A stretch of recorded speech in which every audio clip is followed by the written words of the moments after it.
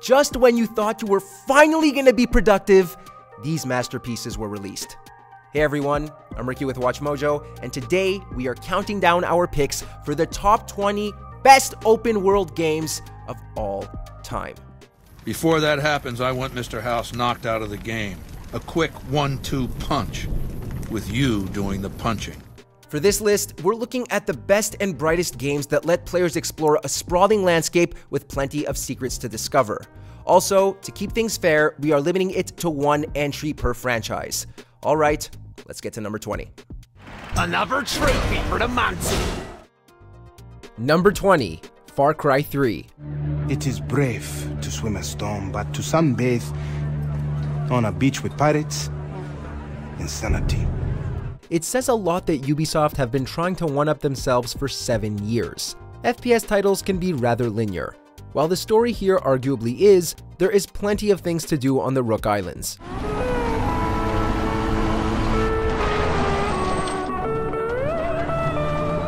And it's all beneficial and unpredictable. You can take hunting side quests, eliminate enemy bases, and craft anything you need. The variety in how you tackle situations with different weapons and vehicles make exploring the chaotic setting totally worth it.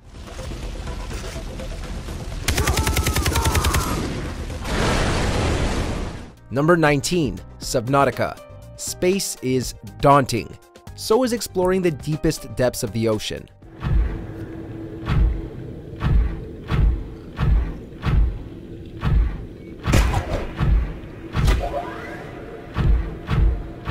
Put those two together, and you've got the utter brilliance that is Subnautica. After crashing onto a faraway planet, you're tasked with compiling resources in order to escape.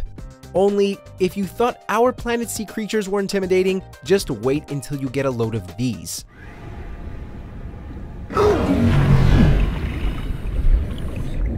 Subnautica knows how to keep you on your toes while you explore its dark, dangerous world.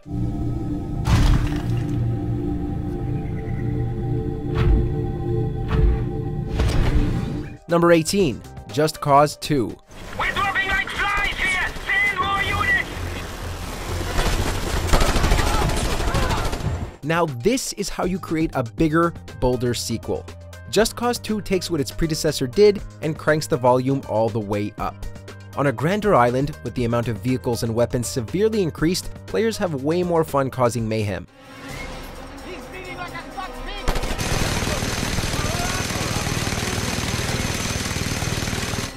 It's a bombastic, explosive, high-octane action movie of a game, and the freedom to bring this explosiveness to an expansive world is all the more satisfying.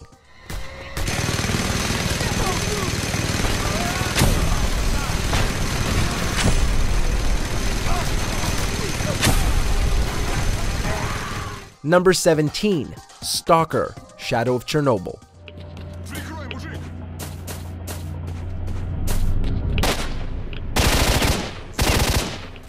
It's far from the most well-known title on this list, but it demands the attention of any horror fan. Set after a second disaster at Chernobyl, you think they'd learn, this FPS survival horror game tasks players with hunting down their assassination target as an amnesiac hero.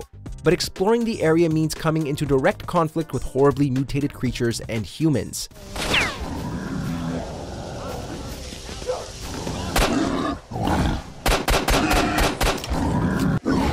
It's an incredibly bleak game and an equally dreary landscape to discover. Don't forget about the mines. A mine bigger makes only 2 mistakes in life.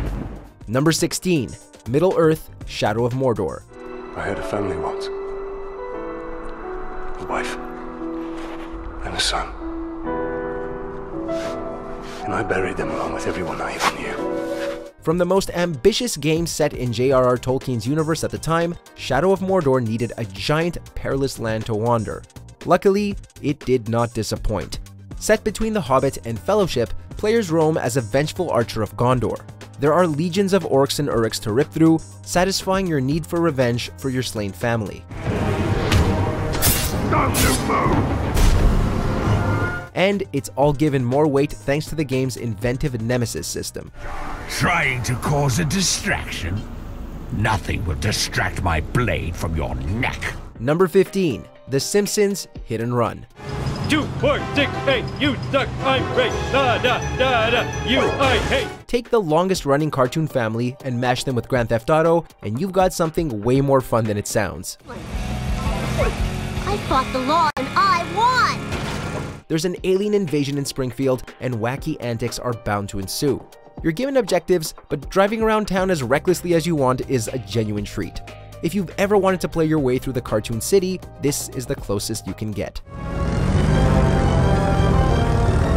Here we are! Now give me a green pill. It helps with the screaming. Number 14. Marvel's Spider-Man. Okay, Rhino. Let's wrap this up. Exploration is a key factor for open-world games, and there are few games that feel as great as Marvel's Spider-Man. Swinging around New York City with a surprising amount of abilities is incredibly fluid, and there's a variety of tasks you can accomplish while doing this.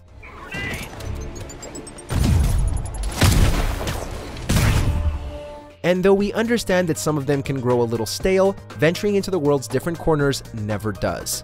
You can also fast travel, but you don't really need to. But let's hear it from the caller. Go ahead. They won't let me in my building. Said it's quarantine. Number 13. Horizon Zero Dawn.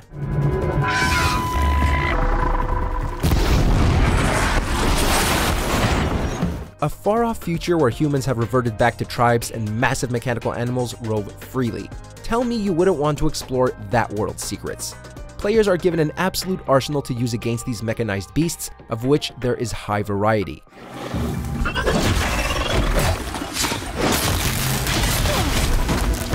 Taking the behemoths down feels immeasurably satisfying, and each new area of the world brings new tribes and pieces of the puzzle, leading you to discover what led to humanity's downfall.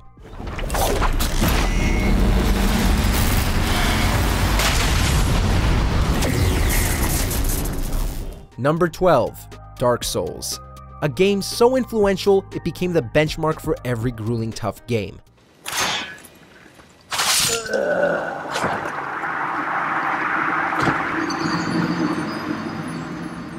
Dark Souls is unique to open-world titles with its labyrinthine design, but exploration is still significant, as is learning from the many, many mistakes you'll make when facing the game's difficult enemies.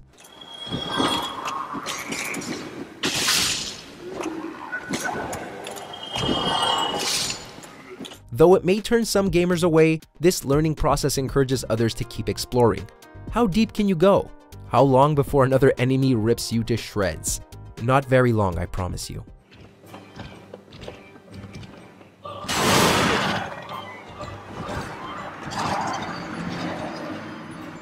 Number 11. Nier Automata. You okay? Good thing I landed that direct hit. Uh-oh. You'll die. All of you are going to die! Most post-apocalyptic worlds are gloomy and filled with dread, but Nier proves that they don't have to be. The overgrowth of nature is serene as you glide around as the android 2B. Composer Kiichi Okabe's score lends itself well to the peaceful landscape, as well as the pulse-pounding action sequences which can have gameplay switch from hack and slash to shoot 'em up.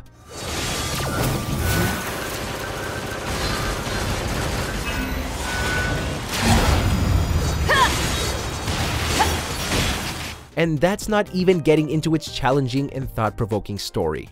What path will you take? It's up to you to decide. Number 10. Fallout New Vegas. That's right, Obsidian's Fallout spin-off made it while Bethesda's main entries didn't. But it more than deserves its spot. Most games in the series are showered with praise for open-world gameplay. New Vegas made improvements on that of Fallout 3 while including dastardly characters and tantalizing storylines that do the real Sin City proud. Is it any wonder my Legion has so little love for you? So tell me this, because I really want to know. I am feared, with good reason. But you, of all people, dare to come here and stand before me, the mighty Caesar. There are degenerates and factions hidden around every corner of this wasteland, making it endlessly fun to explore.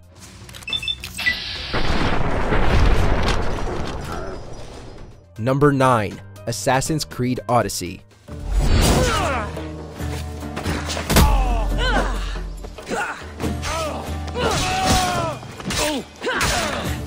After 10 games, it's remarkable that Ubisoft only recently released the best in the series. Ancient Greece has never seemed so lively in a game, with each island lush with wildlife and packed with content.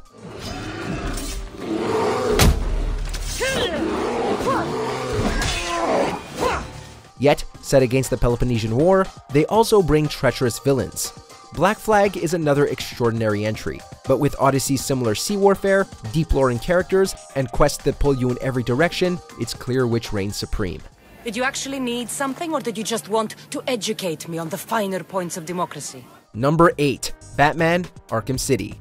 Arkham Asylum already gave us bat-tastic gameplay, so setting the sequel in a criminal-infested city was a gift from the heavens. Do you want to know something funny? Even after everything you've done, I would have saved you.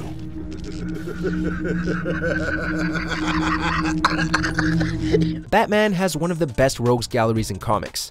With each of his baddies receiving different types of quests and thugs crowding the streets, there's plenty the Caped Crusader can do.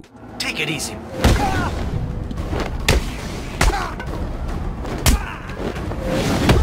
As we soared from building to building with Batman's belt of goodies, we knew it as the next evolution in superhero gaming. Number 7. Red Dead Redemption 2. Red Dead Redemption is an excellent Western experience.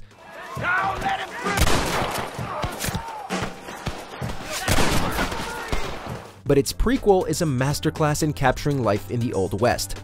There's something to do everywhere you go, whether it be hunting, stealing, bringing in a bounty, solving murders, or just riding around on your trusty steed. It's the type of game you never want to end, a near-perfect adventure world you just want to keep living in. Got him and gonna kill him! Unless you bring me John Marston! Right now! Also, it's jaw-droppingly gorgeous.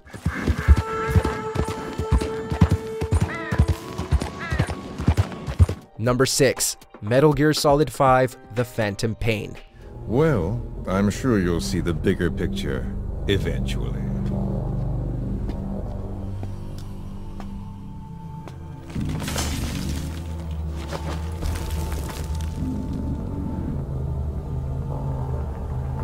If you get out of here alive. Hideo Kojima birthed one of gaming's most treasured franchises, and his final entry contains one of the most dynamic open worlds yet. A dynamic weather system, a real-time day-night cycle, and different types of terrain immerse you deep in the world. Blended with the series' signature stealth gameplay and the choice of your objective order, the world and enemies adapt to how you play.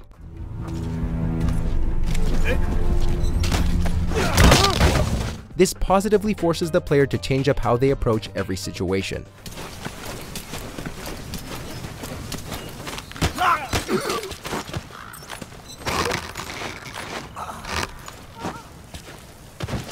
Number 5. Minecraft.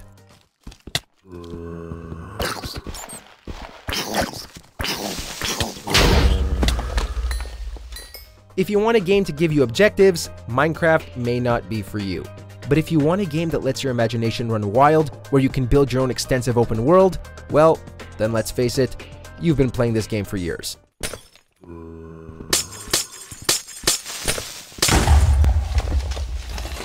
What players have been able to create with a bunch of pixelated blocks is genuinely astounding.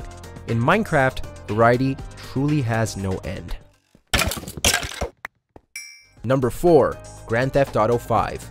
Grand Theft Auto has seen numerous memorable entries.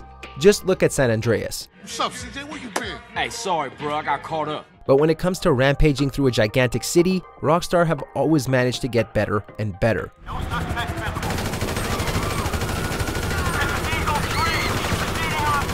Their latest was released way back in 2013, and they honestly haven't needed to release a new one since.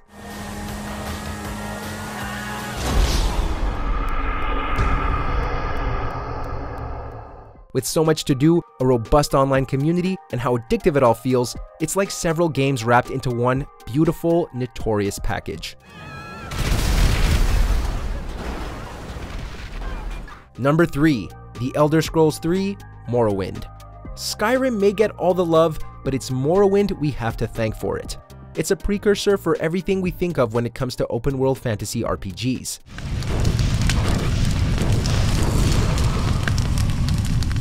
and it's exceedingly impressive for the time it was released. It is a 100% freeform experience, letting you venture into the unknown and carve your own path. Morrowind improved upon its predecessors astronomically and influenced the path Bethesda is still going down. Make it quick, Outlander. Number 2, The Legend of Zelda, Breath of the Wild. Right where we want it. Good thing. The sentence, "Nintendo reinvented the franchise," is said so often when referring to Breath of the Wild that it's almost lost its significance. But it should never be understated. Hyrule has never seemed so grand, so real, or so lived in.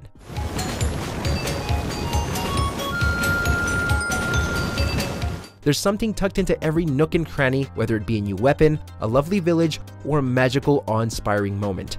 It beckons with a powerful sense of discovery unmatched by most games. Fight for your life, and its death. Before we continue, be sure to subscribe to our channel and ring the bell to get notified about our latest videos. You have the option to be notified for occasional videos or all of them. If you're on your phone, make sure to go into your settings and switch on notifications. Number 1, The Witcher 3 Wild Hunt.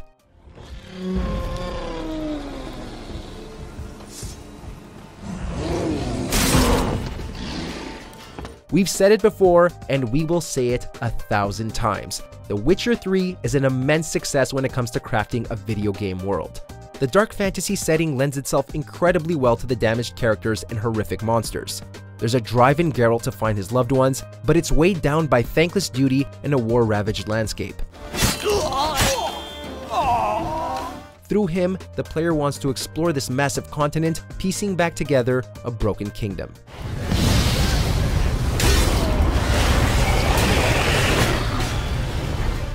I love the freedom and detail that open-world games offer, and between Breath of the Wild and The Witcher 3, I have spent easily over 500 hours exploring every nook and cranny of their worlds. Alright friends, as always, thank you for stopping by. Please let me know how much time you've spent in one of these open worlds, and I'll see you guys next time.